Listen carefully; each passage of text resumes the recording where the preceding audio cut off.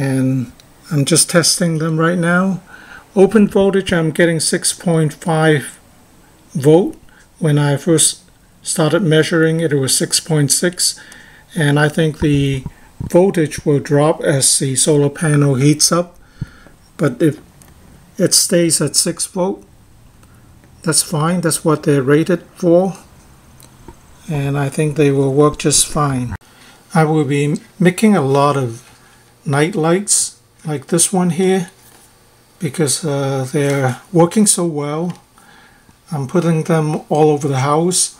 If I use a lithium-ion battery, they can hold a charge. They can be good for at least 4 or 5 nights without recharging them. So I bought a whole bunch of these small 0.6 watt solar panels.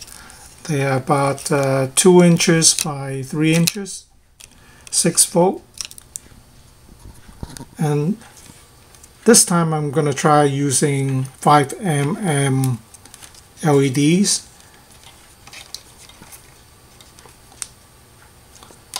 I hope this small transistor will be able to power it. This is only, it can handle 100 mA, so I'm close to reaching the limit of what it can handle. If it doesn't work well, I can use the LM386.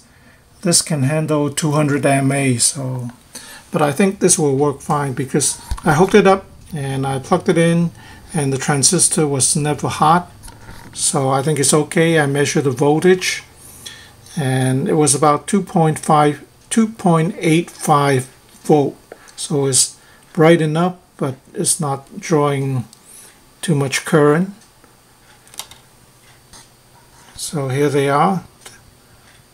I can recharge the light either by solar panel, or I can plug them into a USB port.